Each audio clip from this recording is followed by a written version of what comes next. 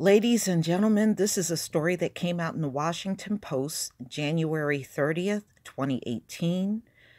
I will leave the link to this article in the description box.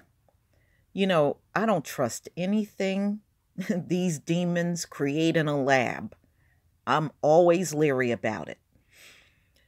Lab-bred mosquitoes to fly near Miami to help combat Zika.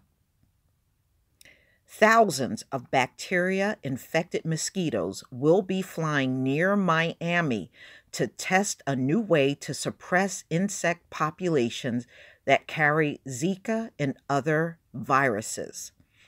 According to a statement from the Kentucky-based company Mosquito Mate, the first mosquitoes will be released in the city of South Miami.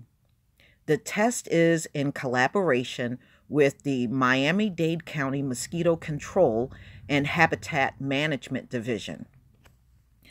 Mosquito Mate infect males in this disease is the West Nile virus. Okay.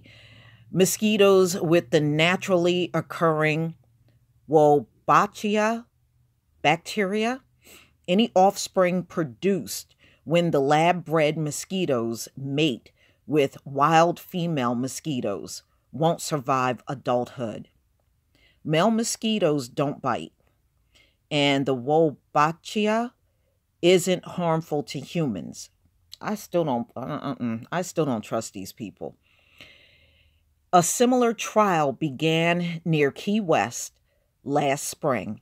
Hurricane Irma landfall in Florida Keys interrupted the final weeks of monitoring for the trial.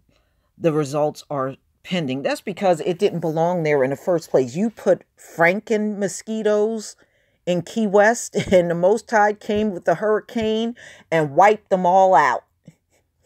Okay, so when you put these in South Florida, he's going to come with something else to wipe that shit out because it don't belong here.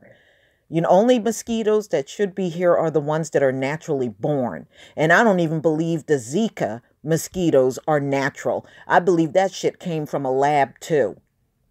So any of my subscribers that live down there in South Florida, just protect yourself. Do what you have to do.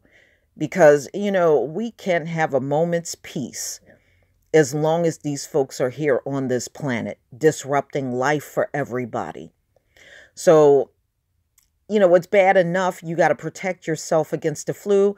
Now you got to protect yourself against any of these Franken beasts that they create in labs and then unleash on the public. Please tell me what you think, ladies and gentlemen. Please leave your comment and subscribe.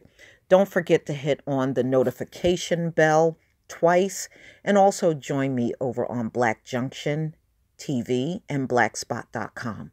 Peace, family.